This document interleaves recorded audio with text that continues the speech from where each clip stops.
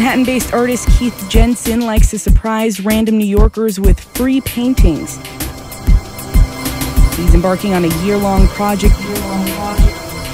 Jensen uses Twitter to hint when he'll leave each piece and attaches a sign to the works that says, "If having this art will make your day better, then it's yours."